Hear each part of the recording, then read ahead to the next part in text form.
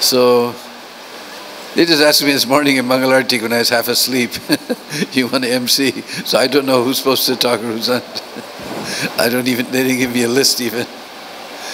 So, all right, we'll call Kusha Mataji, Kusha Devi Dasi to come give us some memories of Srila Prabhupada.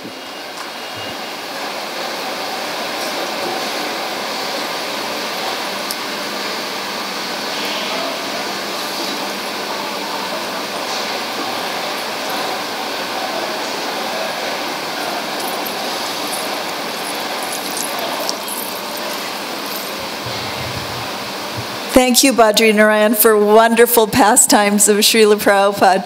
You had us all so enlivened to hear how Srila Prabhupada could mesmerize and steal the hearts of even the non-devotees. So wonderful. So I only have a 2-minute talk prepared because that's what I meditated on, 2 minutes. But the thing that I really wanted to share is how Srila Prabhupada, he taught us what is the duty of a man who is about to die. And then he taught us how to live within the context of that most important question: what is the duty of a man who is about to die? So our life would be enlivened. He taught us that it doesn't matter if we live or if we die, because whatever we will be doing in this life, we will be doing in the next. We're doing devotional service. He taught us each and every so many detailed things of how to celebrate Krishna consciousness. We get up in the morning singing and dancing, at night singing and dancing, paying obeisances to all our God brothers and God sisters. It's just a festival of life. Prabhupada has given us the festival of life, one festivity after another, singing and dancing. Just like it says in the Brahma Samhita, they do not talk, they sing. They do not walk, they dance. And this is the life that Srila Prabhupada has blessed us all with. And I want to thank Srila Prabhupada on this 40th anniversary of his disappearance, that he has given us such a wonderful life. And he is still with us, guiding us and protecting us through everything. Thank you, Srila Prabhupada.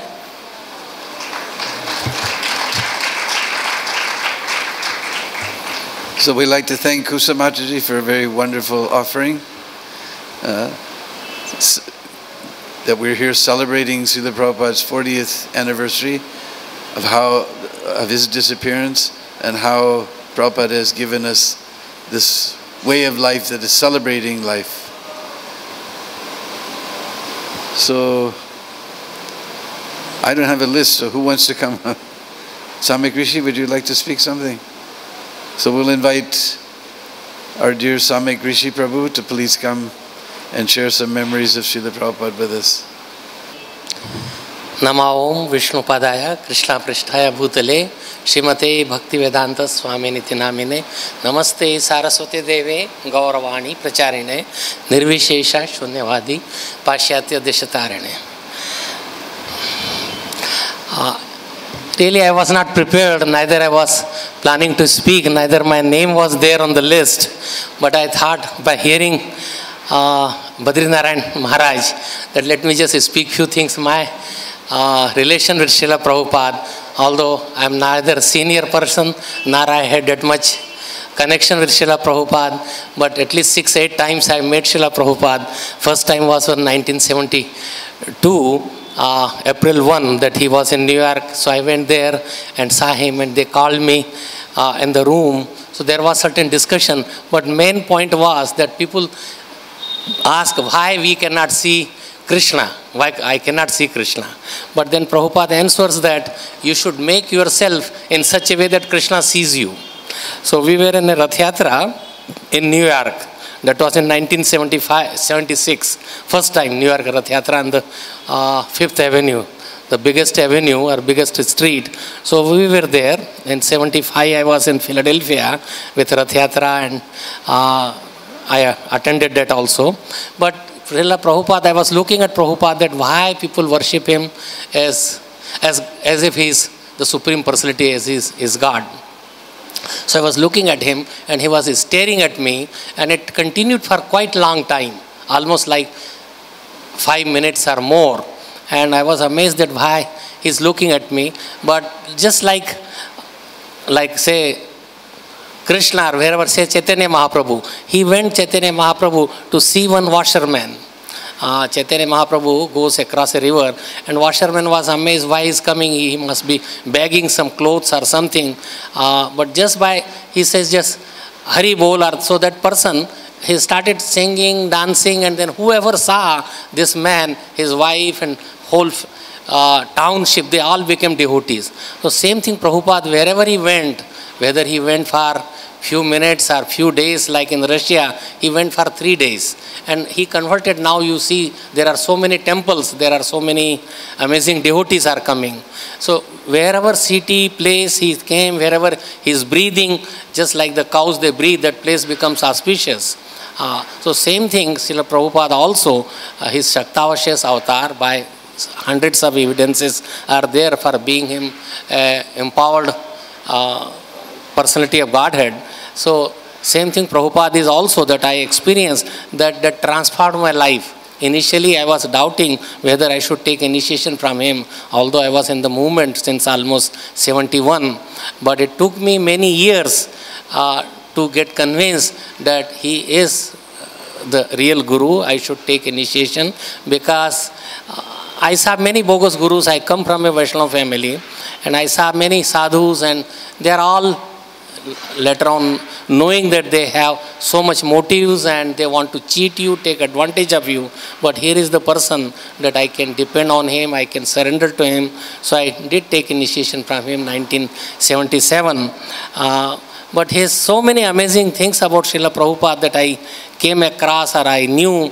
So when I saw him in New York City, then I asked him some questions. They took me, devotees, they escorted me to the room, because there were very few Indian devotees at that time. So whenever there are some Indian people came, the devotees, they took us to his room. So I was there, and some another devotee were there. And Prabhupada asked the names, where we come from, what we are doing. And my question was that people ask that why my mind goes here and there, so many places while chanting, how to control the mind. And Srila Prabhupada's answer was that you try to focus on the sound, just go on chanting, and your mind would automatically be controlled by the power of the holy name. So holy name can purify whatever contamination are there, and it is natural that mind would go because of our association with our so many thoughts, so many lifetimes, millions of lifetimes that we have been thinking of enjoying our senses. But his answer was very, very clear, that you focus, go on chanting, and mind would be controlled. There is no extraneous activity that you have to do to control mind, although you have to follow the regulatory principles. Try to deliberately focus your mind on chanting, and that was very clear, and that helped me a lot in focusing on chanting. So another question, there was another devotee, I'm forgetting his name, but he was married to another young American woman, an Indian Punjabi man getting married to a American woman, and so they all came to get blessings from Srila Prabhupada. So Srila Prabhupada said that it's all right, we are the spirit soul. If the relation depends for Krishna, if both are serving Krishna together, then it doesn't matter what nationality, what color, what they are. It doesn't matter if the activity is to serve the Supreme Personality of Godhead. So in that way, he clarified. Many people have doubts whether we should astrologically, or that is different thing, but whether national marriage, international marriage, caste system, he just cleared that as long as both are practicing Krishna consciousness and serving Krishna together like the two tracks of the rail, then it's a it's all right. One don't have to consider. So he blessed this couple, and so we all came out. But also, like, I had, my first son was born in 1973, and Srila Prabhupada, I came to New York City to so get him blessed. So we put him at his lotus feet, and he said, Baba ka naam kya hai? He said, its name is Sarvesh, please bless him. So that way, his dust from the lotus feet of the Srila Prabhupada, his remnants, water that is washing, so it's all purifying. Wherever he walks, wherever he goes, they are all just like same importance as the Supreme Personality of Godhead. One should take that. So I am very thankful to Srila Prabhupada that not only he gave me initiation, he looked at me and infused whatever is looking is not ordinary. If he looks, if he talks, if he touches, if he take his remnants, if he speak with him, or he gives, even if he chastises, that's also the same thing, like Jagdananda and Sanatana Goswami. So Chaitanya Mahaprabhu would chastise Jagdananda, but would praise Sanatana Goswami. And Sanatana Goswami was always lamenting why he is chastising Jagdananda and praising me in such highly. So he told that that Chaitanya Mahaprabhu is so much close to Jagdananda because he considers his own person. And that's why he can chastise. So Prabhupada's chastisement is also like that. That if he is chastising, that should be taken as very much intimacy. That Prabhupada likes him, he is blessing him, and that's the intimacy. So whether Krishna is killing or he is giving you long life, it doesn't matter.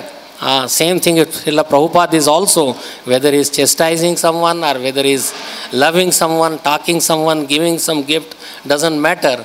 Whatever personalities like Srila Prabhupada is doing, they are all transcendental. His body is transcendental, his words are transcendental, because like the iron rod in the fire becomes all fiery, or it is like a touchstone.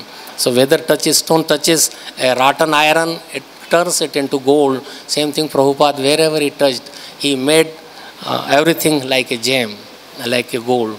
So on this day of Srila Prabhupada's 40th disappearance day, where there is appearance or disappearance, they are same, they continue in another planet to help Lord Krishna in his movement or spread Krishna consciousness. So I just pray to him on this day that he gives me strength to serve him purely, to serve his mission of spreading Krishna consciousness. Prabhupada also, like he did, like Chaitanya Mahaprabhu predicted, every town and village my name will be spread. And so Srila Prabhupada did so much background work or so much work, and if I could continue in fulfilling his mission in spreading Krishna consciousness in villages, because I come from a village, I made a trust by name, every town and village, Hare Krishna in every town and village, trust that I am building a temple, and I pray to him to fulfill my desire to spread Krishna consciousness in villages, many as possible, small villages and towns. Thank you, Srila Prabhupada, for giving me the opportunity and accepting me as your disciple. And thank you, Dinbandhu Prabhu, for giving me opportunity to speak. Hare Krishna. Who shall I call next? Daivishakti? Yes. So we'd like to thank His Grace Samik Rishi for some wonderful memories and showing us the power of Prabhupada's glance. In India, they always say when they meet a sadhu, kripa drishti, that you just look at me with mercy. So Prabhupada's glance was so powerful that our Samik Rishi became a devotee, even though he was a big doubter, having seen so many bogus gurus before. So next I'd like to call Her Grace Daivishakti Devi Dasi, who's been here in Vrindavan even longer than me, and she has so many wonderful memories of Srila Prabhupada and keeps... Om Vishnu Padaya Krishna Prashtaya Bhutle Shrimate Bhakti Vedanta Swamini Namine Namaste Saraswati Deve Gauravani Pracharine Nirvisesha Sunyavari Paschatya Desha Tarine.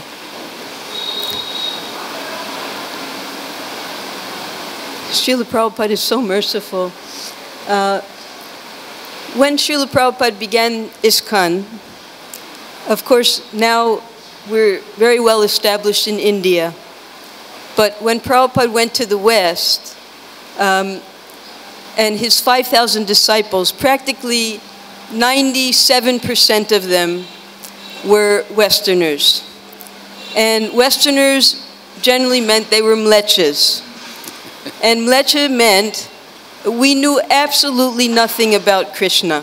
Never heard Krishna's name, didn't have a clue who Krishna was. We only knew one person, and that was Srila Prabhupada. And each of his disciples completely surrendered themselves to Srila Prabhupada. I think everyone will agree to that, that our surrender was to Srila Prabhupada. Prabhupada taught us everything about Krishna consciousness. He gave us lifestyle. He gave us life. And because we love Srila Prabhupada so much, we did whatever he asked us to do to help spread Krishna consciousness. Yes, we used our intelligence, but we used our intelligence so far as the instructions Prabhupada gave us, we just tried to figure out how to follow those instructions. So, because we had fully surrendered to Prabhupada when we took initiation, it meant there was a cultural change, a shift. And many of the devotees, you might have heard about that there was brainwashing and there were court cases and the parents tried to stop the devotees from becoming, the children from becoming devotees. So I came from such a family. And when I became a devotee, my parents completely cut me off from the family. Legally, disinherited me. That how dare she become, what is this? We've never seen such a thing. They couldn't understand what Krishna consciousness was. And worse than that, the temple got me married. And the marriage was the final straw. They would have nothing further to do with me. And after that, the marriage failed and the husband deserted me. So then I was a little kid, no family, no husband. I only had Srila Prabhupada. And Prabhupada knew that. And he took such good care of me throughout my whole Krishna consciousness. Prabhupada would give me instructions. They were very heavy instructions. Somehow or other, Prabhupada believed that I could do things that he wanted to get done. And he would call me sometimes and give me instructions. He would tell me he wanted his books distributed in Mayapur and Vrindavan. He told me I should see that his books are stocked and distributed in Mayapur and Vrindavan, that temples hadn't been built yet. He told me that he wanted his books put in all the schools and libraries in India. He told me he wanted his books put in the embassies all over India. There were embassies in Bombay, Delhi, and Calcutta. He told me he wanted me to collect for Mayapur and Vrindavan. And when Prabhupada would ask me to do things, they became the whole purpose of my life. And I would always worry how to get these things done for Prabhupada. And then at one point, Prabhupada had me live with his saintly sister, Pishima. And for 3 months I lived with her and served her as best I could. She was just like a thunderbolt, just like Srila Prabhupada. But being the female, you can say a female version of Srila Prabhupada, from her I learned how to learn the feminine aspect of Krishna consciousness, because we only knew Srila Prabhupada. So she taught me, specifically she taught me how to cook for Prabhupada, the way Prabhupada liked, Bengali style. And for 3 months I trained under her. And then after 3 months, Prabhupada called me and he said, now you've learned sufficiently, I want you to modify and let my sister rest. So Prabhupada, he had me trained by his sister how to cook. And then, so I had, here in Vrindavan, I had huge, such, not burden, but such crushing instructions that Prabhupada had given me to do. He told me to lecture, he told me to learn Hindi. This isn't bragging, this is heavy responsibilities that I couldn't figure out how to execute. So when Prabhupada became ill in 1977, I was here in Vrindavan. We were all expecting Srila Prabhupada to come for the Mayapur Vrindavan festival. So we were getting Prabhupada's house ready for him, and suddenly we got the message that Prabhupada couldn't come, he was too sick. And I could understand then that this was going to be the end for Srila Prabhupada. It was just a matter of time. And for me, it was the end of my life when I couldn't serve Prabhupada anymore.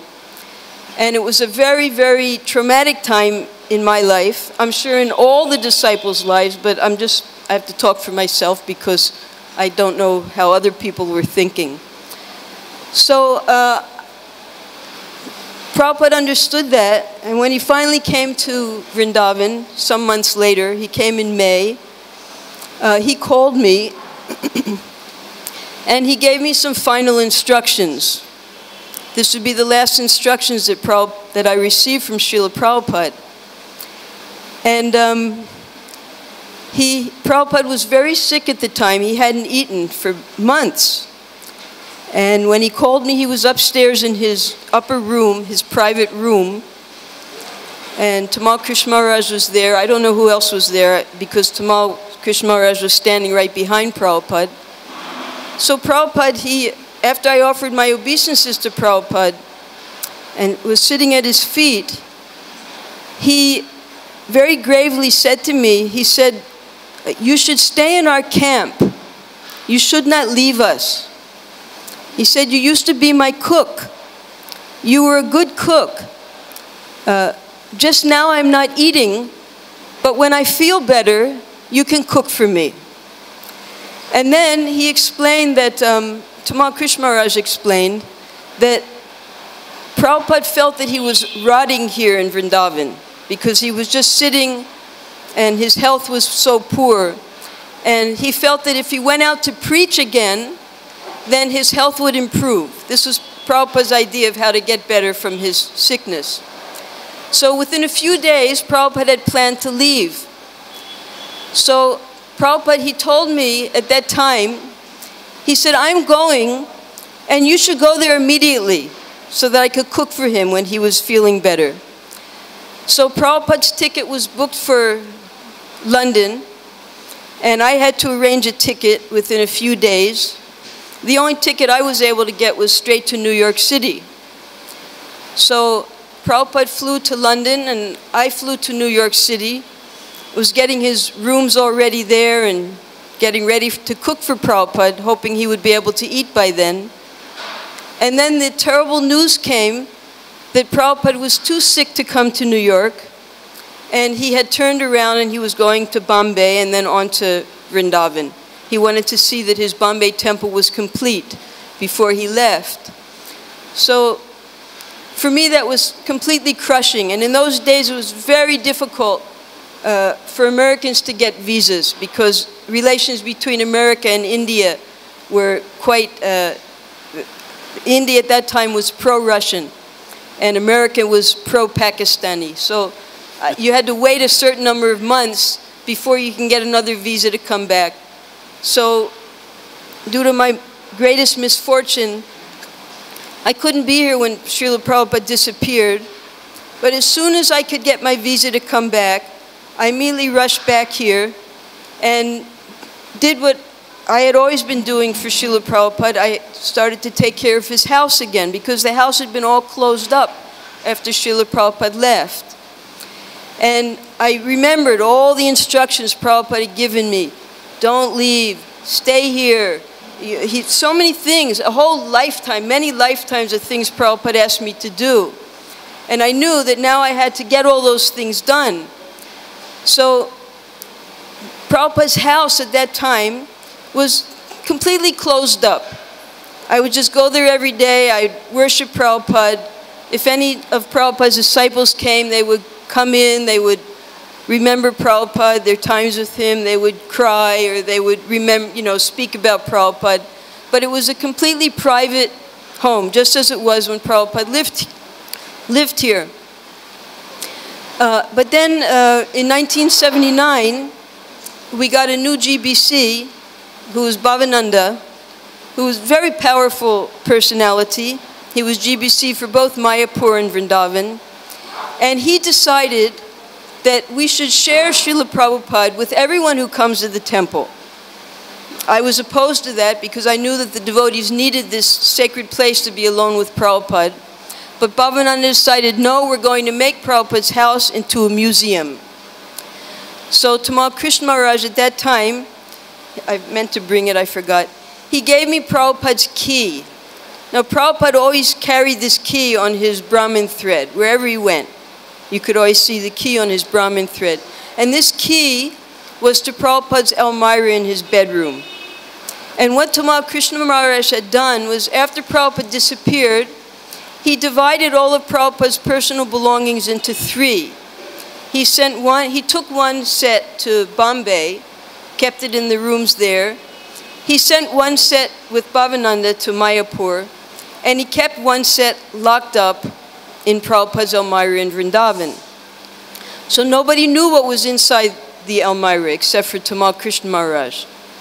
So we opened up Prabhupada's Almirah and we saw all the wonderful things that Prabhupada had kept here. And we figured out how we could display these things safely.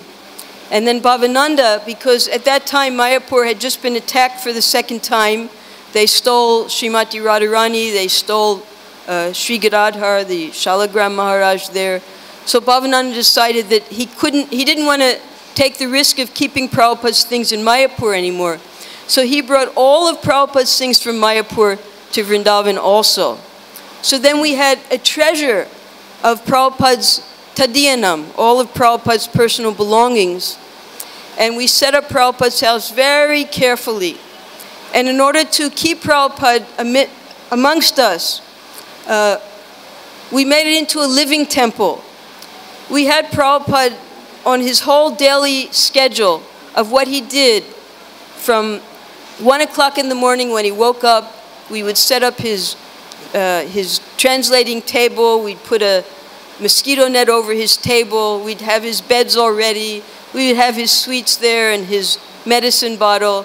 Everything exactly as Prabhupada lived. We set up Prabhupada's house. And everything he did at the exact times, we did all of that. His cooking, his bathing, we'd heat up his water, we'd put out his mat. And in that way, when you walked into Prabhupada's house in those days, it was just as if Prabhupada was in the other room, because everything was going on as when Prabhupada was physically present. Then things changed a bit. GBC changed, hands changed, this and that, the other thing. And I became busy in doing all those things that Prabhupada asked me to do, particularly the book distribution and the collection. So as I became busy in those activities, Prabhupada's house went into the hands of Nrsinga Devi. She looked after Prabhupada's house for 20 years. And when she went back to Godhead, Prabhupada took her back for all that service. Then in the hands of ISKCON Prabhu, and now in the most competent hands of Dharmatma Prabhu. He's brought Prabhupada's house up to such a beautiful standard. Again, you can feel that presence of Srila Prabhupada, the cleanliness, the brahmacharis doing everything, serving Prabhupada. So Prabhupada's house is I feel, in a wonderful state where you go in and you just feel Prabhupada there. And in the meantime, I'm continuing trying to fulfill those instructions that Prabhupada gave me.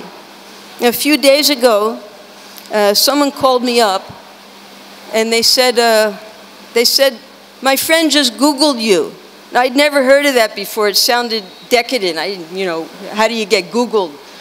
So I said, well, what does that mean, when you Google somebody? So they said, well, they looked you up on Google. And I said, oh, I'm not on Google. I have Wincom. They said, no, you're there, you're there. So I Googled myself. I said, what's this Google?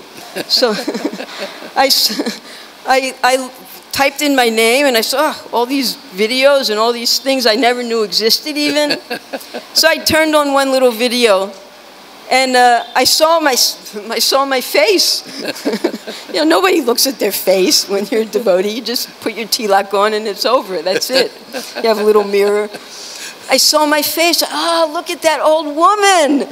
She's got wrinkles all over the place. I'd seen myself after, 47 years. And then I realized, yes, I can identify every single wrinkle on my face. This is the wrinkle for collecting donations from Mayapur and Vrindavan. And this is the wrinkle for stocking and distributing Prabhupada's books. And this is the wrinkle for learning Hindi. And this is a wrinkle for lecturing. I knew every single wrinkle on my face. And I realized this is a wonderful life. Prabhupada has given us such a nice life. I'm getting old and wrinkled. And I'm just engaged, I'm just worrying all the time how I can fulfill those instructions that Prabhupada gave me. So I beg for your mercy. I'm sorry I talked about myself. I wanted to talk about Prabhupada more, but it's in relation. And there's a beautiful prayer that Chaitanya Mahaprabhu, he spoke. It's an explanation of the end of Sikshastakam. He says, Krishna Mora Jivan, Krishna Mora Pranadan, Krishna Mora Pranera Paran, Hidaye Upare Dharon, Seva Kori Suki Karan, E Mora Sada Rahe Dhyan. So this is Lord Chaitanya's prayer. For him, Krishna is everything. But we don't have a clue who Lord Chaitanya is, who Krishna is. So for me, the translation is, Prabhupada is my life and soul. Prabhupada is the treasure of my life. Indeed, Prabhupada is the very life of my life. I therefore keep him always in my heart and try to please him by rendering service. That is my constant meditation. Jai. All glories to Srila Prabhupada. So we'd like to thank Daivishakti Devi Dasi for giving us a very wonderful, intricate history of Srila Prabhupada's house. We never knew all these things before. And wonderful history of her own life. Oh, I was just thinking about him. So we have another wonderful godbrother named Vaninath Vasu, who stays now in Gainesville, Florida, not far from New Ramanreti. Krishna. All glories to Srila Prabhupada. This pastime has a name. It's called Srila Prabhupada's Big Black Man. Okay. So 1976, many of you remember the Rath Yatra in New York. Huge. So it's in relationship to that. So I was a fairly new devotee, joined in Gainesville, Florida, and that's where I currently live. And I was doing traveling Sankirtan book distribution with a godbrother, Jagannath Tirtha. And we traveled to New York doing Sankirtan. And we stopped in Charlotte, North Carolina, where another godbrother, Gadi, and his wife at the time, Tatiksha, Paramatma, and a Native American devotee, Hiawatha, I think it was, he wasn't initiated. They had a center in Charlotte, North Carolina. So we stopped in, and for those of you who don't know Charlotte, North Carolina, it is the southeastern United States is known somewhat as the Bible Belt of the United States. You have a lot of, the type of Christianity that you find there is kind of the in-your-face kind of Christianity, and yeah, you know, they wash in the blood, and I don't know if you've heard these terms before, but this is part of the vernacular, and they are a little fanatical. So that's Charlotte, North Carolina. So giving the class, Gaudi gave class that morning, and he was talking about an experience on Sankirtan they had had where he had encountered 3 of these persons at a mall. He was there distributing books. He was by himself, and he had encountered these persons. And if you have a dealing with them, you can almost feel when their envy is coming up. It's hard for them to reconcile any other spiritual practice with their own spiritual practice. So he mentioned how he had warned them once in the course of their discussing. He was inside the van, and they were outside the window talking with him, 3 of them. So he warned them once, twice, and then the 3rd time they just went off, and etc. And it just, began saying many offensive things. So he described how he jumped out of the van and promptly chased all 3 of them around the mall there in Charlotte. So, and we were having a class from the Nectar of Devotion. Now in the Nectar of Devotion, there's a prescription given about what to do with person, if you're in a situation where you hear blasphemy. One is to leave the place. One is also to defeat them with philosophical arguments. And another prescription is to cut their tongue out of the offender. So I guess he was choosing or attempting to do the latter and in his chasing these persons around the mall. So I'd made note of all of this. At that time, for Bhagavatam class, I was a kind of fanatical note taker, and I was taking notes of it. So, cut their tongue out, so. Okay, so fast forward, we go to New York. And actually there's a little preface to that, but I'll get to the big black man story. That morning, actually another thing that was mentioned also, I forget who it was on yesterday, mentioned the number of devotees who had come for Caracas, Venezuela. And I remember in the temple room that morning, they asked, they were doing a survey just to get an idea of where the number of devotees were. Caracas, Venezuela had the most number of devotees there. There were devotees from all over the United States and all over the world. Caracas, and second was Gainesville in terms of number of devotees. So we were well represented. So they asked for volunteers in the morning to move the cart from the construction site to where the parade would begin. So I volunteered to go out with a number of other men to pull the cart to where the site was. So I show up, ask, what can I do? I was given the ropes for the cart. The ropes that they had for pulling the carts were these thick ropes. I think they were probably used for ships, for docking ships. That's the size ropes they were. So there were 2 coils. One devotee gave them to me. And I can tell by his concern, by his lecture, that he was going to be coming back to see if I put them down. He's told me, because New York streets are kind of like the streets here. Just there's a lot of things on the street. So he didn't want to put the ropes down because they would get dirty, and these were the ropes that the crowd would pull Lord Jagannath. So I was holding the ropes as instructed, and I don't think I even moved my feet. I knew he was going to come back. It was just the nature of how he had instructed me. So sure enough, he comes back maybe 5-10 minutes later, and somehow there's something on the ropes. I hadn't put them down. I'm very clear about that. And so this devotee from New York, he gives me the whole Bhagavatam, just up and down, nonsense, meditating on sense gratification, false devotee, blah, blah, blah, just up and down, sideways, etc. And you probably noticed I'm actually a little tall. So in the USA, black body, male, 6 feet, people usually give me my space, whenever I go places, etc. This devotee was all up he was like doing a dental exam or something. So he was just he really gave me the sauce, so as we say it used to say in those days. So, okay, so he presently leaves, and I'm just more or less just kind of recuperating from this experience. And then all of a sudden I hear, Prabhupada's coming. And as was Prabhupada's habit, he would go on a morning walk, and the devotees would take him out in a car to either a park or seaside, etc. So While in New York, apparently they had decided to come by and check on the construction site. So the car came in, pulled up to the front of the cart where I was at the back of the cart. I was at the front holding the ropes. So the car went there, everyone dropped everything. I think I was the only person standing just there. I was just by myself. And everyone went there.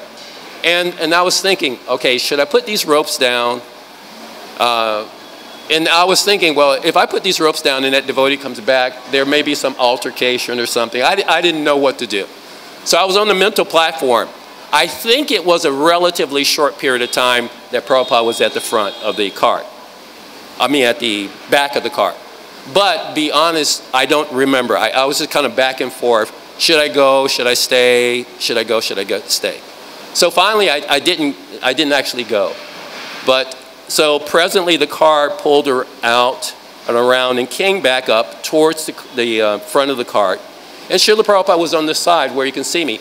I still didn't put the ropes down and offer obeisances. I offered whatever I could standing up. And the picture in my mind that I have, Srila Prabhupada seeing me was kind of like a curiosity, like, oh, what is this? Is this a scarecrow or what? You know, because in India, I remember this in Mayapur, not now, but previously when I was here first in 1988, there was a field next to the parking lot.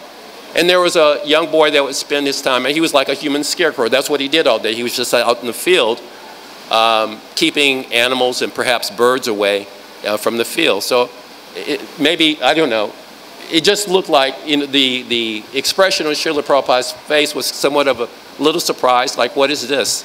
That type of thing. What is this? So, okay, so after that experience, then the Rath Yatra parade starts on Fifth Avenue. And we had the entire Fifth Avenue, which I don't know if, how many devotees were actually there at 76 Rath Yatra? Any? No? Samik Rishi. Huh? Oh my gosh. Oh, I was expecting that everyone would know. Well, Fifth Avenue, We know Fifth Avenue. I'm trying to imagine explain how wide Fifth Avenue is. And we had the whole thing. Fifth Avenue is like the street in the city, and we had it and we had it going on. I mean, it was just like so powerful. It was such an amazing experience. And there were also some opposition. There were some Christians that were kind of along the sidewalks. They couldn't really do anything as far as, it was like drops of water against the Himalayas or something. I mean, the kirtan was going on, huge crowd, and it was just a transcendental experience, and Prabhupada being there. I was actually on the cart with Jayananda. He was in the front, and I was in charge of the braking. So we were communicating underneath the cart. So a little back note before I get to the next part of this situation. The night before, the Vaikuntha players had performed a play for Srila Prabhupada called The Age of Kali. It was so excellently done. It was riveted in my mind. And they were going to perform the same play again at the festival site. So once I got to the festival site with the cart, I got to the front of the stage. And I have to be honest, not so that I could hear Prabhupada, but I wanted to see that play again, just really, really up close. So the play finished, and Srila Prabhupada started to speak. And you can find the tape of this lecture in New York. And it's the whole tape is, I think, less than a minute and a half. Because about 15 seconds into Srila Prabhupada speaking, one of these Christians got up on a fountain wall and just started with all this, spewing all this nonsense. Completely offensive. So I was all the way at the front, like the stage is here, I'm just standing here. And I didn't think about this. Oh, I should actually give a disclaimer at this point. Do not try this at home. This is, listener discretion is advised. Your results will probably be different. So I take no responsibility, okay? So when I heard this, I don't remember anything that the person said, but I just understood it was offensive. I took off running through the crowd towards this sound. I didn't know where the sound exactly was coming from. And I remember, okay, it was a lot of devotees, a lot of guests, etc. So I was just kind of weaving through the crowd as I was running. And I was honing in on where the sound was coming from, kind of like maybe like a heat-seeking missile. I was moving this way, that way, etc. And finally, I had a lock on the person. And they were, as I said, the Washington Square Park, are you familiar? Yeah. There's a fountain, right? Yeah. And there's a wall there. So he was on the wall and spewing whatever. And I saw him, and I came up, and he had this mic up like this, and I hit him just about right here. And he goes back. It was, like one of those slow motion scenes. Back, up, kadush, into the fountain. And that's exactly what the crowd did. You can hear it on the tape. Prabhupada was actually interrupted. He stopped speaking. And when this happened, the crowd clapped. You heard everyone clap. And so, and Haribo! And so I also remember so that was there, and I was kind of a little pacified. I don't know when I've ever been that angry before, because I remember one of the New York bohemians says, just be cool, man. I said, I should have cut his tongue out. And I remember the eyes of the person when I told him that I just quickly said that, I should have cut his tongue out. He was like, wow, his eyes got really big as a response to my saying that. So the point was, though, from Srila Prabhupada's vantage point on the stage, he saw the whole scene. And there was Sudama Maharaj, and also then later Harisari recorded it in his book, that later that evening in Prabhupada's room, Prabhupada made a comment to Harisari. Did you see that big black man? So I was Srila Prabhupada's big black man. And in fact, I need to get my t-shirt made. It's a singular Srila Prabhupada's big black man. So just one pastime like that with Srila Prabhupada. The service that I did for Srila Prabhupada was in the area of book distribution and college preaching. Services that I hope to continue on to today. I got some, no, he's not there. The devotee who's doing the Arabic printing, I forget his name right now. Satyanarayan. Oh yes, I had a discussion with him, and it was just so enlivening. So I'm praying to all the Vaishnavas and to Srila Prabhupada to bless me that I might revive some of that opportunity in book distribution, even in this old age. It sounded like something that I could do, and I have some ideas, some things that have come up. And also that I might be engaged in the Krishna House, which is doing a wonderful job of distributing prasadam, training persons in Krishna consciousness, and giving everyone a wonderful impression of Krishna consciousness from the very start.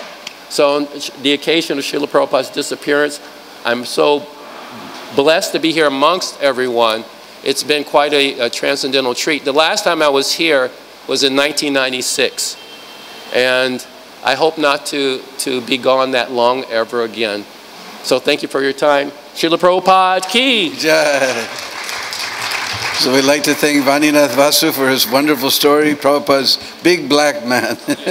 And I can't wait to see the t-shirt.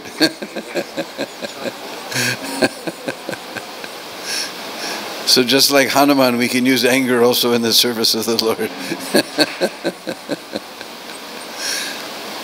So next I'd like to call an old Brishbasi who's come all the way from Los Angeles, Vidya Mataji. She was, when I first got here to Vrindavan, she was already here. And she's an old Brishbasini. So we'd like to hear some of her memories of Srila Prabhupada in Vrindavan.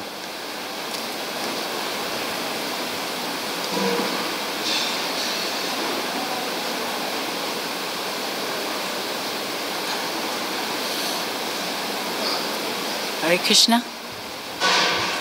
Namo Vishnu Padaya Krishna Prastaya Bhutale Shrimati Bhaktivedanta Swami Iti Namine Namaste Saraswati Deve Gauravani Vacharine Nirvisesha Sunyavadi Paschatya Desitarine. I think I've been asked to speak because I happen to be present at Prabhupada's passing.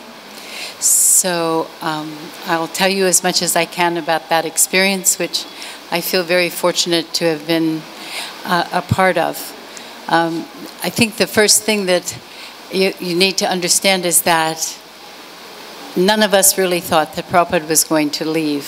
Somehow, being present with the Shaktivesha avatar and his incredible transcendental presence and his incredible transcendental powers I think we all thought that he would also be able to transcend death as well, and that he wasn't going to leave us, particularly because I think we all felt like neophytes and very young, like his young children, and not really ready for him to leave. So he was sick and then not sick, and then we would hear he was sick again, and then he would get better.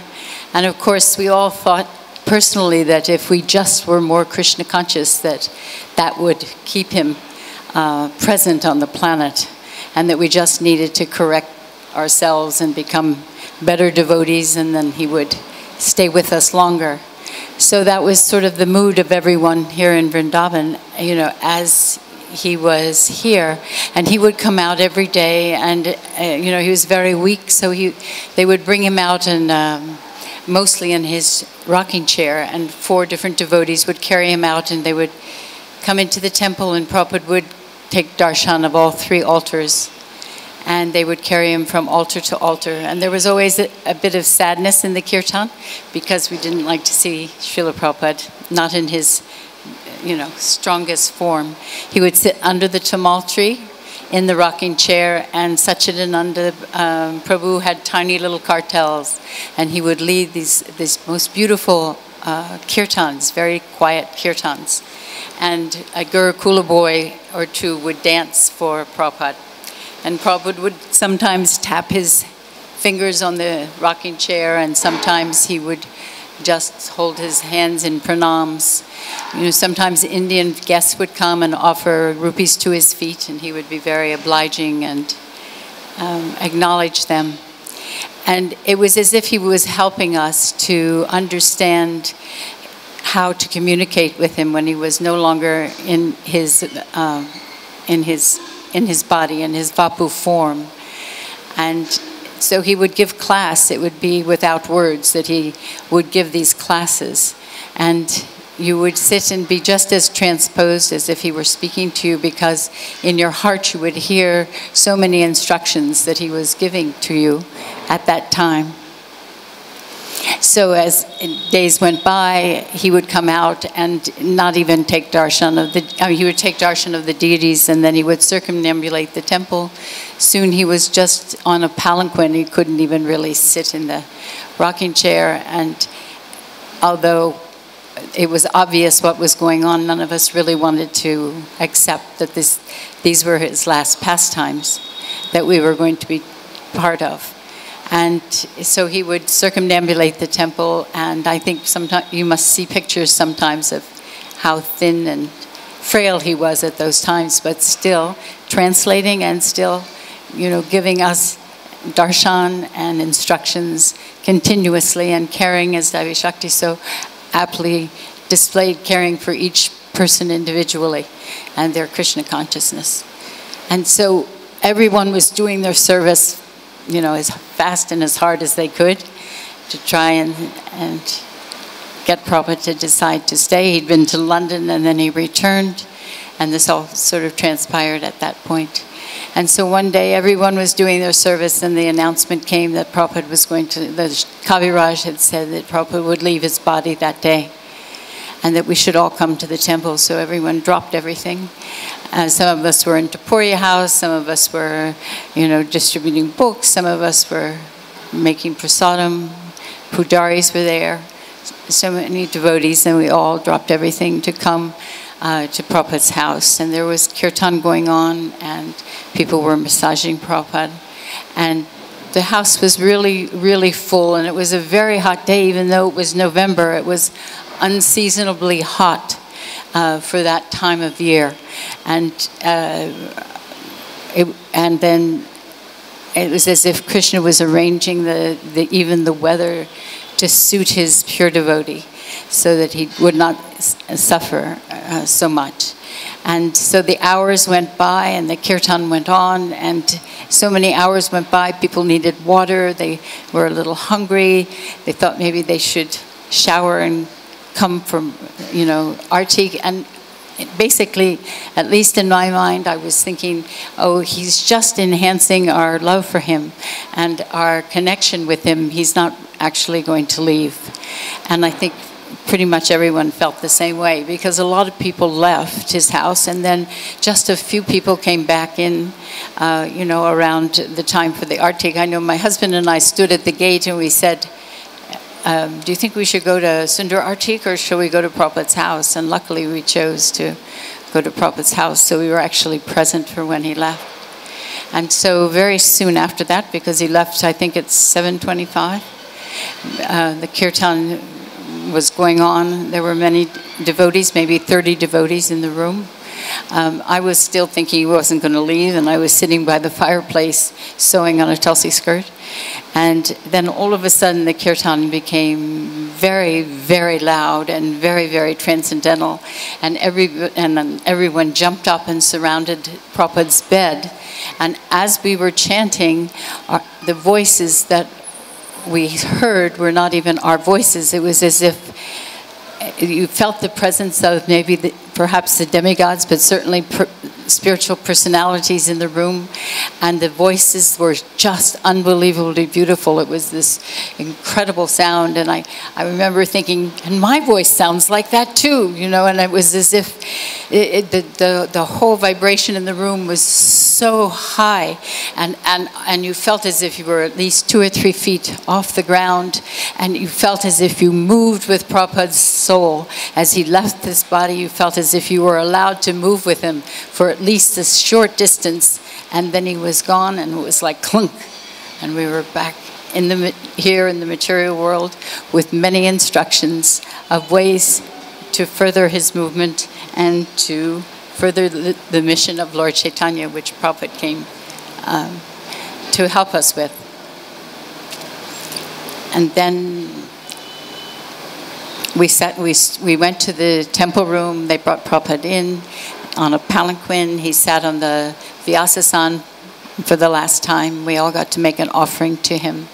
And at one point, when and a very interesting thing happened. It became bitter cold that night.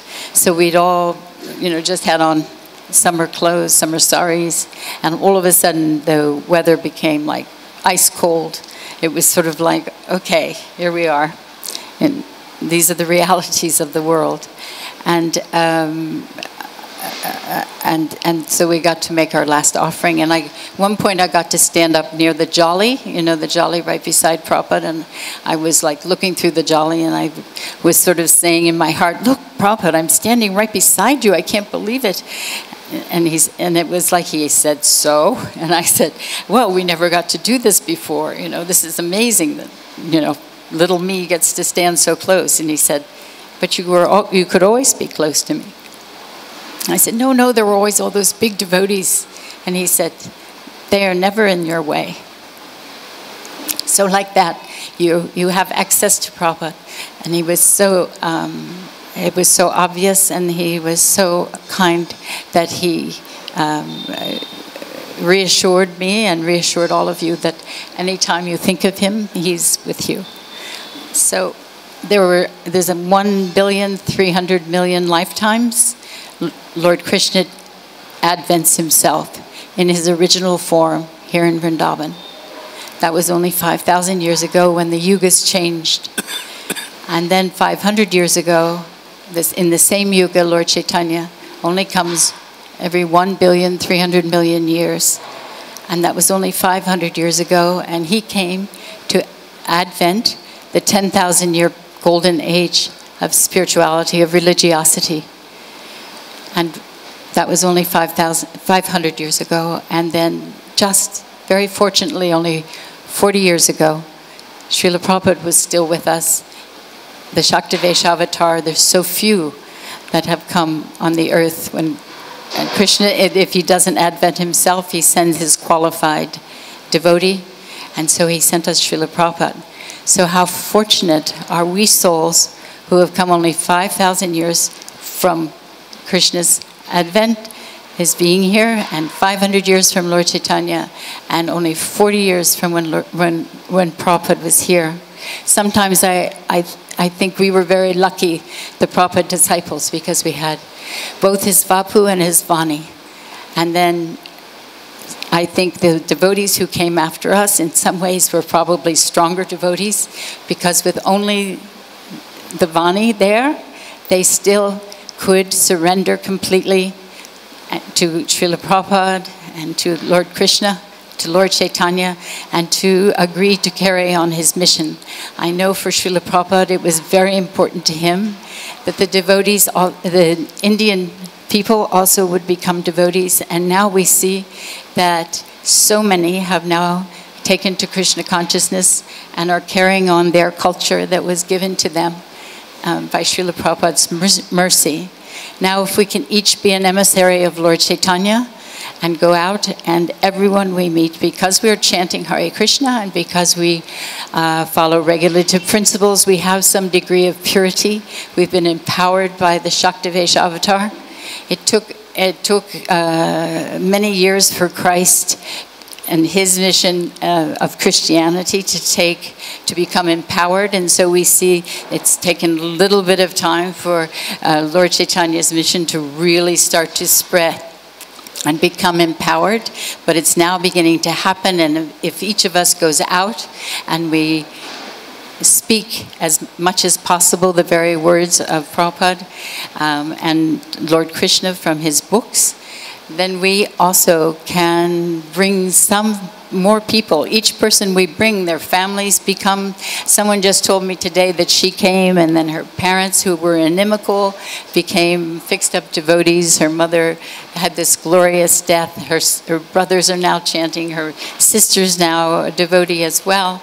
And their children and all their relatives are children. So you change one person's life and they're affecting so many generations of people that come after them. So we just must always remember that and feel very enlivened to be the emissary of Srila Prabhupada. There's a story that Prabhupada gives that he told in one of his lectures where he is talking about Paramahamsas and how Paramahamsa is like a swan. They're like swan-like men. They're like swan-like people. So graceful, so beautiful. They live in this world, but not of it, but also they just are so graceful in the way that they carry on their lives and that they are able to worship. And he goes on to sort of explain that the definition of a Paramahamsa is actually a soul who is no longer envious of anyone else. And so I suppose we can judge how close we are to being a Paramahamsa by how much envy we still have in our hearts. But anyway, he goes on to explain that, and he said, you will find in India that there are lots of Paramahamsas, and you may not recognize them, but they are present, especially in India. And then he looked at the devotees, and he said, some of you may also become Paramahamsas. And he said, and the rest of you, you're just lucky ducks.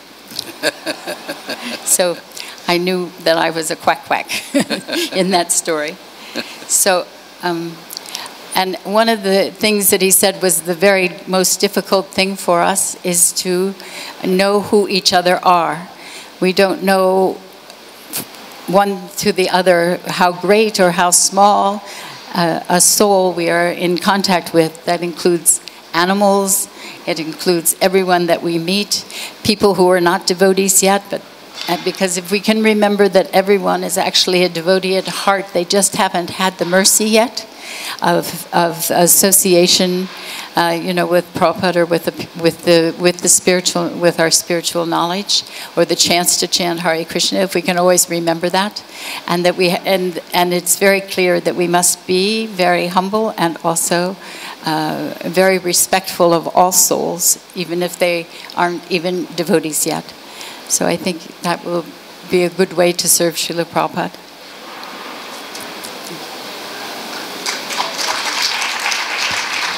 So we'd like to thank Vidya Devi Dasi for taking us back to that very fateful moment 40 years ago yesterday, and for also inspiring us to push on Srila Prabhupada's mission. So from men's side, anybody want to come? Haravapu or Sridhar?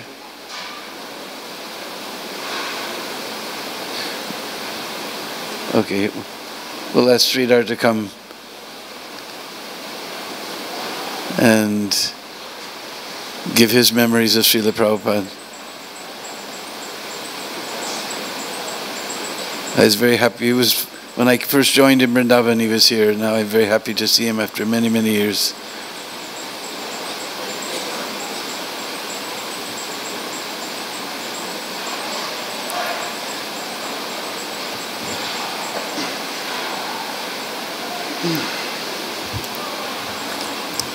Namam Vishnu Padaya Krishna Prasthaya Bhutale Srimati Bhakti-Vedanta Swami Taname Namaste Saraswati Devi Janani Vishesha Srinivadi Paschatya Daisatame Hare Krishna.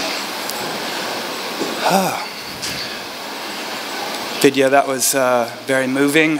I've been very moved. I haven't been in Vrindavan since 1989, and Dinabandhu Prabhu, what you said yesterday, I was very moved by that. Bhakti Churu Maharaj, his very sweet singing of Yanilo Premadana, tears were shed. So beautiful. And I also joined in Gainesville in 1970. Then it was Krishna House, a very small little preaching center, Gargamuni Prabhu. And where I'm going to a place where some of us were very fortunate to, the time and place. I was there when Srila Prabhupada cried once. There is a tape recording, there are probably a few, but I know of one. On the appearance day of Srila Bhaktisiddhanta Saraswati Thakur, Srila Prabhupada is speaking, and he's speaking about the order of his spiritual master.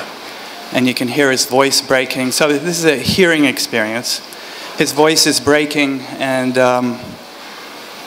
I don't remember really verbatim what he said, but it was that I'm just trying to follow the order of my spiritual master, and all of this is unfolding the way it is. And one of my godbrothers, dear Krishna, he's now a sannyasi somewhere. He told me an instance in Brooklyn Temple where he witnessed when the Didi curtains were opened. He was looking at Prabhupada, the bell is ringing, and he saw tears like syringes come out of Prabhupada's eyes when he saw Radha Govinda. And so I remember, I think a really important word for the whole way of Prabhupada, one word, there are many words, but it's a mystical thing. As you were saying yesterday about the ecstasy, Prabhupada's ecstasy is in his purports. I mean, if you take a magnifying glass or a microscope, and you could put that paper, you could put it under a microscope, and you will just see, some particulate. What is it? But it's a mystical transmission. It's a mystical transmission. And so it's, you have the ink and paper, but there's something far more than, of course the books are spiritual, but it is that sound vibration that there's a transmission principle that occurs, and it goes into your heart. I was there, Shankar Prabhu was saying yesterday about being 1971, the van is going to the airport in Los Angeles. I was on that van. And we're going to the airport because there were so many features and elements of Srila Prabhupada's being that were being exhibited in so many different ways, little ones. And we were picking up, let's just say, I hear different numbers. I hear 5,000, I hear 7,000, I hear 10,000. I hear different numbers for the total number of initiated. Do you know? 5,000 is the one that seems to come. 5,000 is the one that I think Mahamaya has come up with. Yeah. Thousands. And amongst these thousands, everyone, as Daivishakti Prabhu and Vidyan, it's a personal thing. It's a personal thing. There would be 5,000 versions, in a sense. Yeah, the GBC resolutions and Prabhupada's instructions, but it's how it sort of goes in and then how it gets expressed, right? So at the airport, and I know some of us have seen this, when Prabhupada would come into the airport, so he was there, garlands, and he would start moving through the airport, right? It was a flow. It looked effortless, but it was high speed, right? And I was there amongst the other devotees, and there were devotees jumping over the chairs. Prabhupada's going down there. They're jumping over the chairs, those velvet ropes that kind of cordon off. These were getting knocked over, and everyone is struggling to keep up with Prabhupada, but Prabhupada is he's just floating through at high speed, but it didn't look high speed. It just looked effortless. And I think there was some response from the airport authorities about what we had done. And Prabhupada is sort of, you have to be considerate of these circumstances. Anyway, there was, I'll just get right to this story. So I traveled for a number of years with Vishnu Jan Swami. After that, I was fortunate. I got on the BBT Library Party in North America. Then I was in the BBT Library Party in India. So, I'm pretty dumb. And I just knew, Prabhupada likes books distributed. See what I can do. How can I do that? So I got on this, on these amazing parties. When I got on the party with Vishnu Jan Swami, it was like, you remember, it was just like magic. It was just purely amazing. So we were in Dallas, and Vishnu Jan Swami used to address the traveling Radha Krishna deities, Radha Damodar, every day, and he did it marvelously. And but Prabhupada is in Dallas, and we're in Dallas, and Vishnu Jan says, Shridhar, in a deep voice, Shridhar, you dress their lordships today. You dress their lordships today. I had dressed deities, but it was like, but Maharaj, Prabhupada is coming. You should dress them, Now I'm going for a walk with Prabhupada. Okay, so the kitchen in that little bus, we had a devotee named Brikasanga, and he was, do you remember Brikasanga? He was about that tall, but he was about that wide, and he was just all muscles, and he was a martial artist, he had, anyway, he would bathe the deities, and I think because he had the power and the strength, they were just beautifully effulgent, but he would never clean up after himself, and there was a giant mess in the kitchen. You go, and Prabhupada would sometimes, he would go to the very place he said, please Prabhupada, don't go there, it's not right. Boom, he's right there. Oh, who has done this? So the kitchen was a mess on the bus. Everyone walks in behind Prabhupada, then Prabhupada sits down next to the deities open, and Ramacharya had found daffodils somewhere, and so daffodils were everywhere, so they're a very bright yellow flower, and Prabhupada said, super excellent, right? So it's like, okay, please Prabhupada, do not go in the kitchen and look at the kitchen. And he didn't. So So we're very happy about that. So he's sitting down, right? He didn't go in the kitchen. So we're all sitting there. I was standing sort of next to the altar, next to the corridor. And Prabhupada is there. And they bring Prabhupada some prasadam or, some things to hand out. And he's handing out, and there were fruit. And some of the fruit was strawberries. And some of the devotee women brought in their little children, and one of the little children goes, "Prabhupada," in a little child's voice. And Prabhupada goes, he immediately turns and says, "Oh, who is that child?" And then I'll say, "That's Mohanananda's child, Srila Prabhupada." Mohanananda, red hair. Yep. Right. Gurukul Education Department. And Prabhupada said, bring him here. So he said, and the little child, strawberry. So Prabhupada says, of course they go for the red. So Prabhupada gives him the strawberry. And then Prabhupada becomes very somber, very, very powerful, introspective mood overcomes Prabhupada.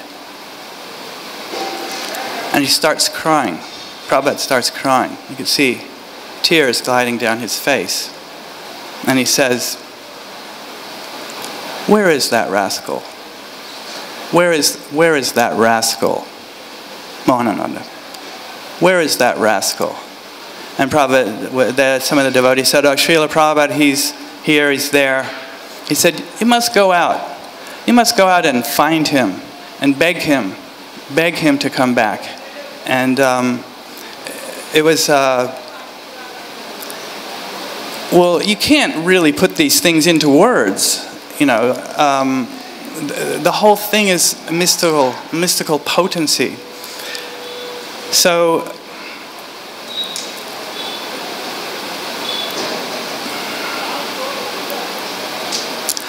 for myself, I've basically been exiled for about 30 years.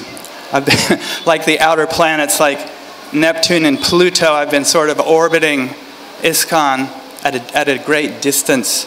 But so it's an interesting experience for me to come back after all these years and to see the love. There's so much love here. And I heard some of ISKCON, there's no bhakti. There is so much love here.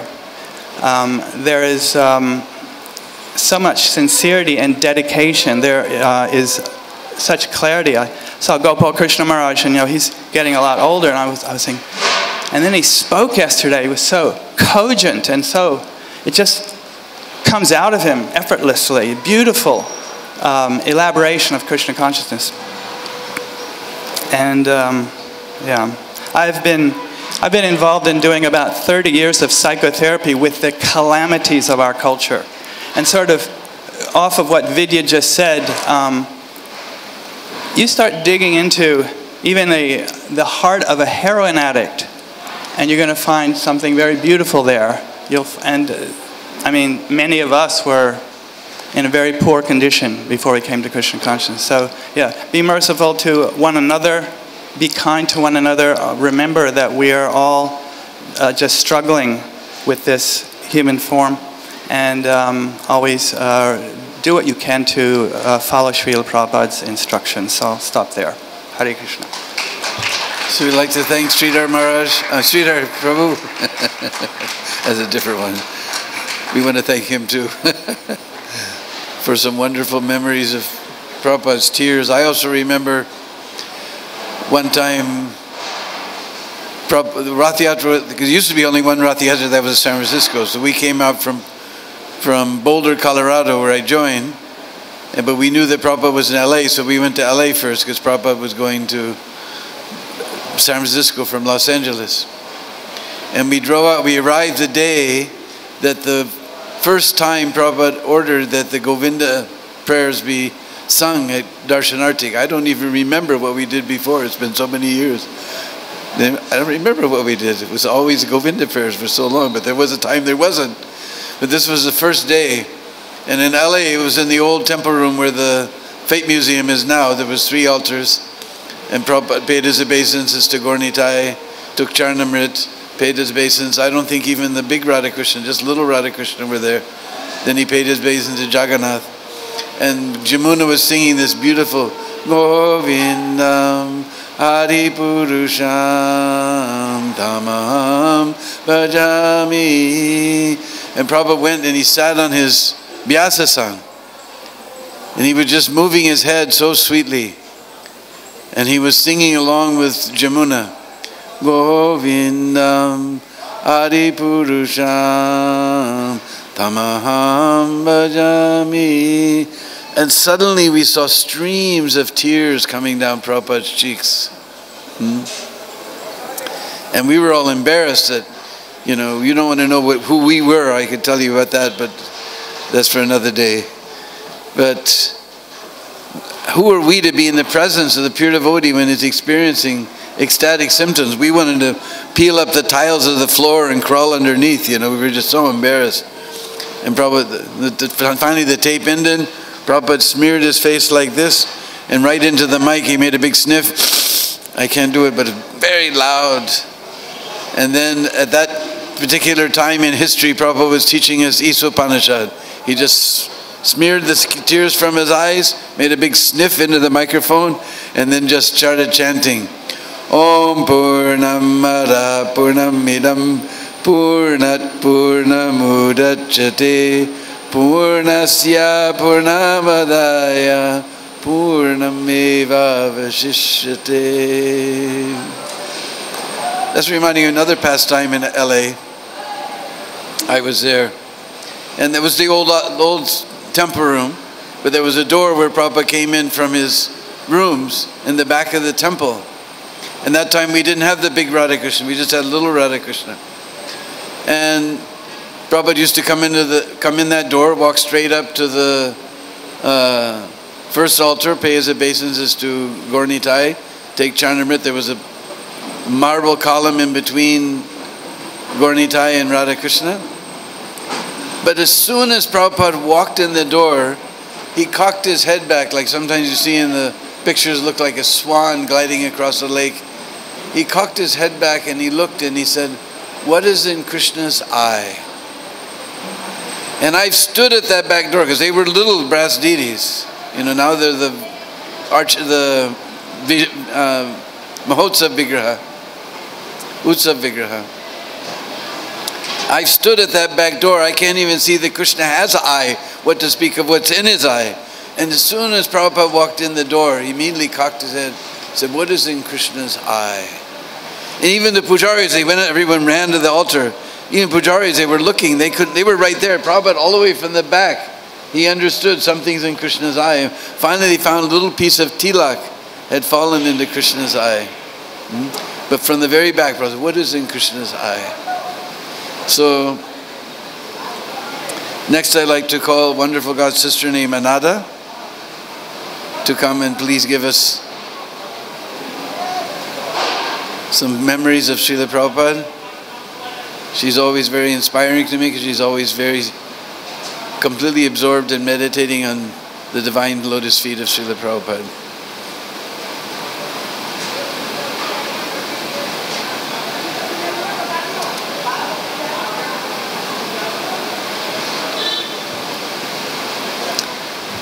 Thank you for your encouragement. I'll try and remember to do that. I'd like to share Srila Prabhupada's visit to London in 1977. We had heard that some rumor that Srila Prabhupada might be leaving while we were in London, and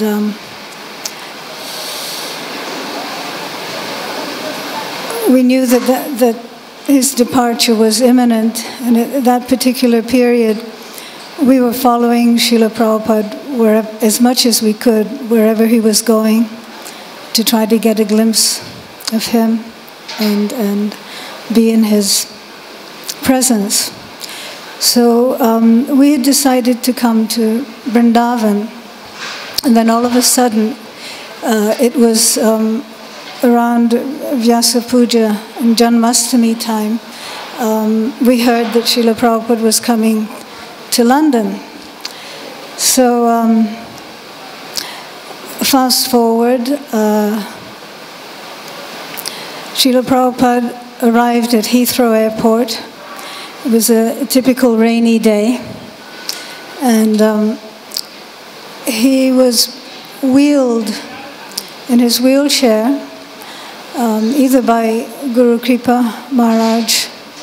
Tamal Krishna Maharaj was there as well, and the rest of the entourage was Pradumna, Arundhati, Shruti Rupa, and Abhiram, and Upendra. So there were 7 of them, 7 of Srila Prabhupada's beloved sons and daughters accompanying him.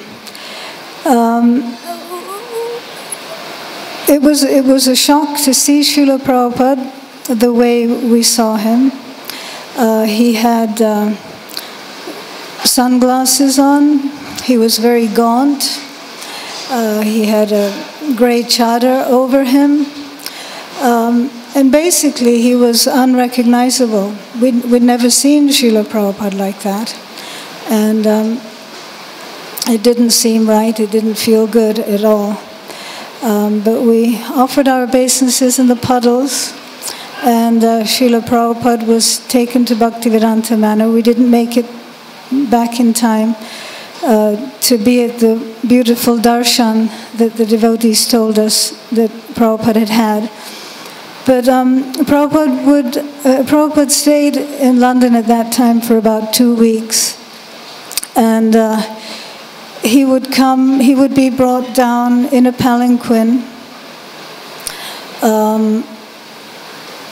every day into the temple room, and his palanquin would be put in front of his Vyasa son, and he would have a darshan of Radha Gokulananda, and he would sit on the palanquin, and then there was Guru Puja. Prabhupada wouldn't say a word.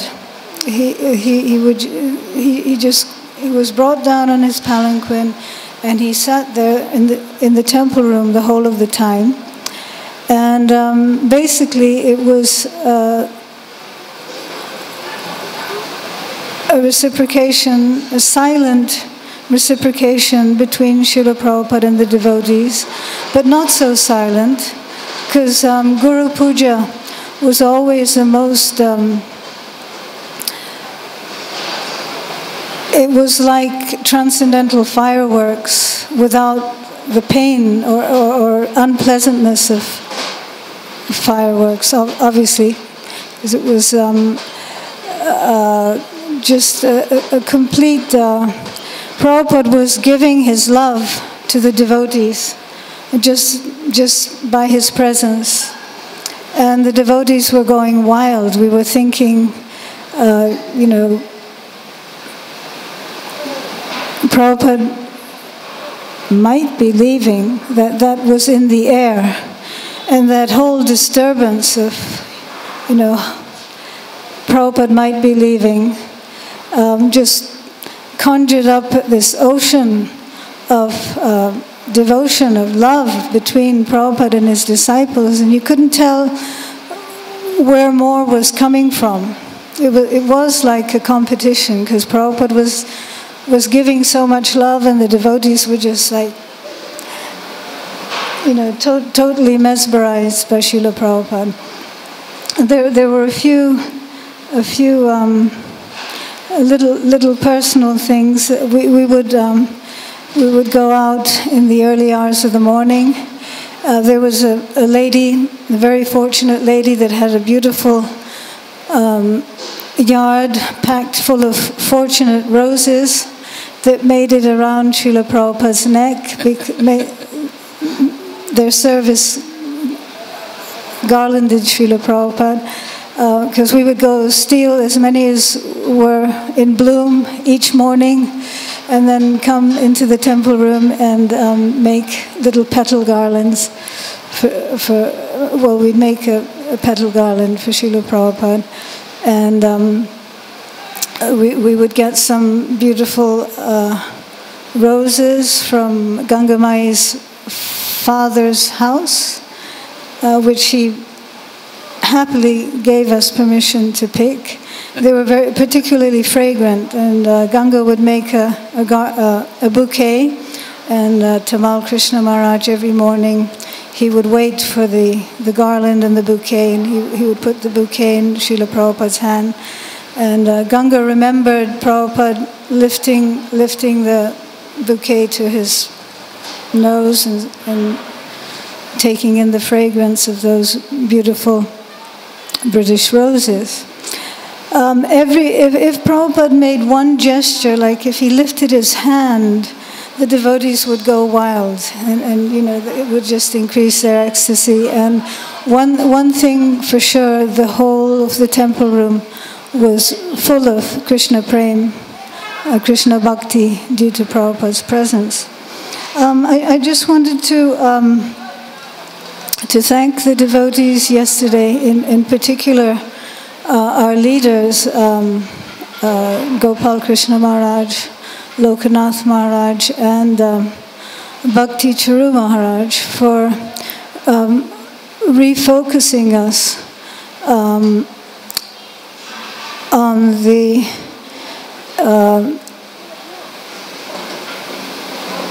or recentering us at Srila Prabhupada as a worldwide movement at Srila Prabhupada's lotus feet, and encouraging all of us to take shelter of his Vani, because the statement that the Vani is more important than the Vapu is not an idle statement, because by imbibing the Vani, that pure vibration, which is non-different from Krishna's vibration, is non-different from Krishna's flute. By imbibing that vibration and not tampering with it, not obstructing it in any way, then the message of the Guru Parampara will be in full and pure force, at least for the next generation, and then it's their responsibility to carry it on. But it's a very important thing that and no doubt that Lord Chaitanya will ensure it, because as Badrinarayan Maharaj mentioned, Prabhupada said that this movement is going on due to Lord Chaitanya's mercy. But it is very glorious when the disciples of the Shaktavesh avatar carry on his message without any addition, subtraction, or change, because the message is perfect and it carries the seeds of perfection and the potency of perfection within the vibration. So I won't go on. I don't want to repeat what is already known. I wrote a little ode to you, Srila Prabhupada.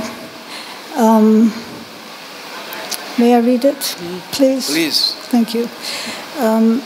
Majestic Master, golden sun glowing, carried by Goloka's spirit, divine love bestowing, soft as a rose, hard as a thunderbolt, plucking us from hell with a gentle jolt. May we soak, cleanse, and heal in your mercy pure, from every form of confusion forever cured. May not the mad elephant vipers of mind and sense throw us into forgetfulness, dark and dense. If you are not pleased, our life is naught. May your pleasure be our only thought. To behold your radiant, charming smile shatters to pieces Maya's guile. The price is sheer simplicity, service disimbued of duplicity. Honest to ourselves, honest to you, casting aside all misgivings, sticking together like glue. United we stand, divided we fall. This truth is Sri Krishna's eternal call. Give up miserly weakness of heart, the message of joyful bhakti impart. An ocean of humanity lost at sea, pierced by quarrel and hypocrisy. Fallen in the grips of the age of Kali, tasered by constant misery. Nitai Gaur have come again. They've shattered Maya's spell, spreading the rays of their benediction moon, enchanting all with their Hare Krishna tune. Kali's party is over. We thank you, Prabhupada, for that. Your pure determination knocked him flat. Holy principles back in place. You saved the three worlds, your divine grace. So again, I would like to thank all my God brothers, God sisters, God nieces, God nephews for your association and love. And we all know that the basis and the genius of the Hare Krishna movement is that it is based on love and trust. And Srila Prabhupada is teaching us just that, how to love and trust, how to see the glory within each devotee and not just see some external facade or some social position or etiquette, but actually to see the devotee within each devotee. And because that's what Prabhupada is teaching us to see through following his principles. So I beg and pray that our movement will become more and more what Srila Prabhupada wants it to be. And that'll be as we all help each other become more and more what he wants us to be. And again, I just can't thank all of my God sisters and God brothers for inspiring me over the years with their cheerfulness and their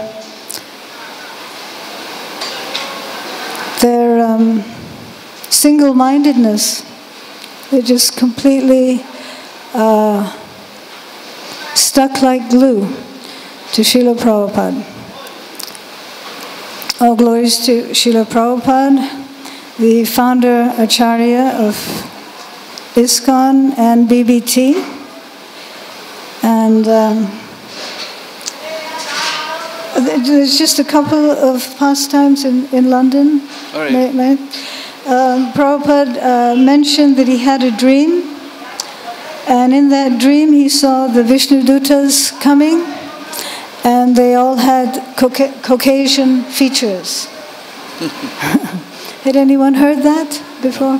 He had a dream, and the Vishnu Dutas had Caucasian features, and also he was. I don't know about here in Vrindavan at that time, but in London he was being very overwhelmingly. Anything would make him start crying. The littlest thing would make him. His heart just was overwhelmed with love, and he wasn't holding it back. So he, at one point he was talking about the Indian government and how they were criticizing him for building a prasadam hall in Mayapur on agricultural land. So he started to cry and he said, it's a nasty, nasty, nasty government. He said, I've given my health, my blood for preaching Krishna consciousness, and they're behaving in such a nasty way. This was at that time. Things have changed much since then. But those were a couple of things I remember. Another thing was that he fainted one day, and Abhiram was his servant, and Abhiram held him up and then brought him to his bed, and later told Srila Prabhupada, Prabhupada, you actually fainted. And Prabhupada said, no, I didn't. He denied that he'd fainted. He was always so much wanted to be, the fighting Prabhupada. And he was, right till the end, where he was instructing us to carry on with the basic principles and not ever neglect them. So the last thing is that we were actually in Vrindavan 2 weeks before Srila Prabhupada left, but we weren't really doing anything, so we decided to go to South India and then to Mayapur, because Srila Prabhupada had mentioned that he had a desire to go to Mayapur, but we never heard that he said there might be arrival, but there won't be survival. So Prabhupada cancelled that plan. But we went off, and then on the way back from South India, because the plan was to go to Mayapur in time for Prabhupada's arrival there, on the way back, I was mentioning to Moksha Lakshmi the other day that we were on the train when Prabhupada left. And we very much felt that moment, because I remember distinctly we had got some flowers from the platform when the train had stopped, and we had a picture of Srila Prabhupada on the little table by the window, and we'd put the flowers on the picture of Prabhupada, and we were preaching to the people that were sitting next to us, and all of a sudden everything felt very sweet and different, and we felt Srila Prabhupada's presence. Then when we got to Calcutta, we showered and we were reading Srimad Bhagavatam, and my brother-in-law came in and told us, your guru has he used the word died. And we said, no, that's not possible. It must be another guru, someone else's guru. So he said, no, it mentioned his name. He's gone. So we immediately raced down the road to the Calcutta temple at Kamak Street, 3 Kamak Street, and Srila Prabhupada's Vyasasana was full of roses. And I remember racing there on the way thinking, well, we had a lot of questions we'd wanted to ask Srila Prabhupada. I remember thinking, well, who's going to answer our questions? And then immediately a voice came that it's all Super Soul was telling us that it's all in Srila Prabhupada's books. And as all of our senior devotees were mentioning, Prabhupada's ecstasies, those ecstatic vibrations are in his books, particularly in his books, in his tapes, in his videos. So we're not bereft in any way. Vidya was just saying yesterday, that Prabhupada, or just today, that Prabhupada is as close, that no one can get between each disciple and Srila Prabhupada. No biggie, no smallie. It's just it's up to each one of us to reciprocate and pray to reciprocate at every moment that love that Prabhupada is just holding, waiting for us to take at every moment. So I thank you very much for listening to my ramblings, and pray your forgiveness for all of my offenses, and pray for your blessings, that the day will come that we will chant without offense, so that we can receive Prabhupada's pure mercy again. All glories to Srila Prabhupada. Hari Hari Bol. Srila Prabhupada ki. So we'd like to thank Anada Devi Dasi for her wonderful ramblings that took us back to Srila Prabhupada's last trip to the West and some other very beautiful realizations. And with that, we'll end this portion of Srila Prabhupada's Disappearance Day Festival. And we've just been informed. All right, we can have one more, no problem. Prasad is being served. That's the word that came to me from the temple authorities. So we'll call on Haravapu Prabhu to offer some memories of Srila Prabhupada. And that will conclude this portion. Thank you, Prabhu. I know it's late, and I'll be very quick. But I'm from Hawaii, and I'm sure some of you probably don't know a whole lot about our Hawaii temple. Prabhupada loved it very dearly. It was like a tirtha. He would come there to translate and to rest. And he would stay there for a pretty good period of time. So like our god sister was saying, the quack quack, the lucky duck, I felt like I was that, because my first temple I ever stepped into was the Hawaii temple. And Prabhupada was there. And it's a small temple. And he would go on morning walks. He'd come down and give class. And it was like we were living in his house. It was very, very close association. There was Guru Kripa with the Namhata. They would come through. Surabhir Swami, who designed this building, was visiting there quite often.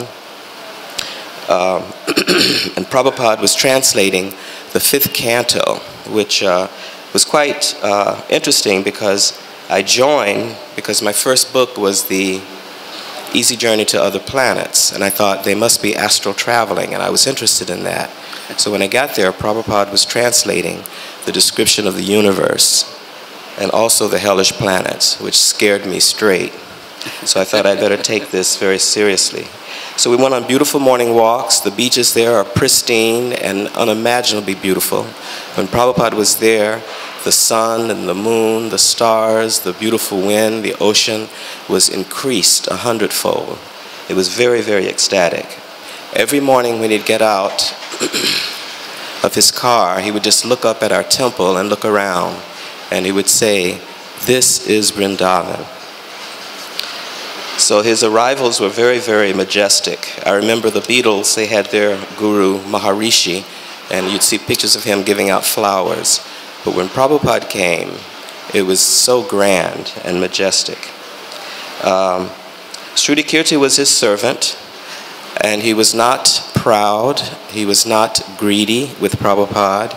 He gave each and every one of us that he could a chance to personally serve Prabhupada.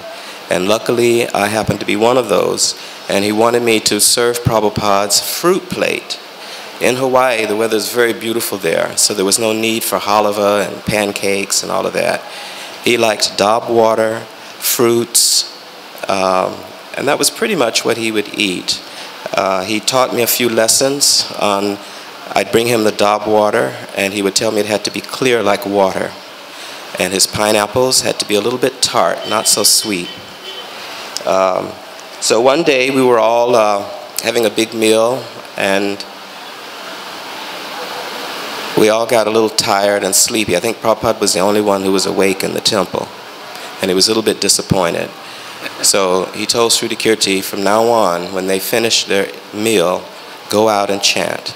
So we would go out to Waikiki, and we'd chant Harinam. And it was with Paramahansa Swami, who was going to be his new secretary, and Ambarish, and other devotees, and we would go out and chant. I think Yogananda was there with his Sikhs, and I gave him a little card. I said, our spiritual master is here. And he had darshan with Prabhupada. Prabhupada was pleased. He said, yes, he's a good rascal. We also had the Govinda's restaurant. Correct me if I'm wrong, but I think that was the first Govinda's restaurant in the movement. And he said we should always have a restaurant there. And so he had given some devotees reign to run this restaurant, but they were mismanaging. And I remember I got to hear Prabhupada's first stern lessons. He asked them, he says, why aren't you giving money to the temple?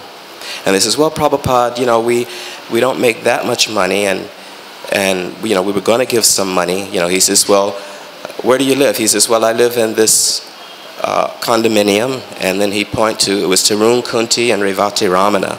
He says, so where do you live? He says, well, I live in a condo also. He says, well, why don't the two of you move into one condo, and then with the other money for the condo, you give it to the temple. And they said, oh, Prabhupada, we can't do that. He says, then you've stolen my restaurant and I want it back. And so they sent me and a couple of other devotees to go into the kitchen and just kind of invade and take it over. And so we flourished there. And today, it's kind of devolved into Govinda Juices. But we do have a little restaurant in our temple. After every lecture, excuse me, that Prabhupada gave, after passing out cookies, his final lesson was chant and be happy. And it was so blissful. And I miss you so much, Prabhupada. All glories to the assembled Vaishnavas. Haribol. So we'd like to thank our dear God brother Haravapu for some wonderful memories of Hawaii. So now we'll conclude, and prasad is ready. 3:30, group picture, family picture in front of Krishna Balaram Mandir, Prabhupada's favorite temple.